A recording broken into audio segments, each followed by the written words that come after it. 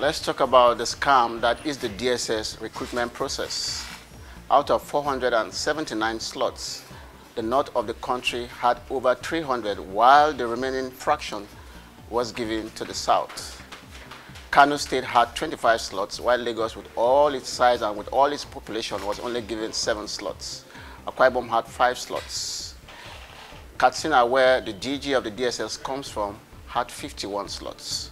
How can we run a system where a section of the country keeps having it good while the other section suffers? This goes against federal character and goes against everything this country holds dear. We think this DSS recruitment process should be halted, and all those behind it should answer questions Nigerians are beginning to ask.